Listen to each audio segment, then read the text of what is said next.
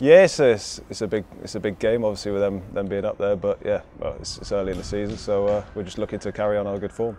Okay, and obviously it's all changed at St James's Park at the moment, and you're moving into new changing rooms as we speak. Yeah. Have you managed to have a look inside them? Yeah, we just obviously trained here today and had a look around before we come to the game tomorrow. So yeah, we're ready for it. That's why we've come up today to get used to the fact that there's only going to be two sides again with more hoardings up, like you say. But yeah, it's another game that we're looking to nick points from. The factor tomorrow then? I don't think so. I think that was the reason for training here today to get used to it. Obviously, we've had no fans over there all season, but yeah, it's just got to get on with it, I suppose. It's like you say, a second versus third, so hopefully the fans, they've been fantastic all season, home and away. So it's yeah, hopefully get a big crowd and get a good result from them.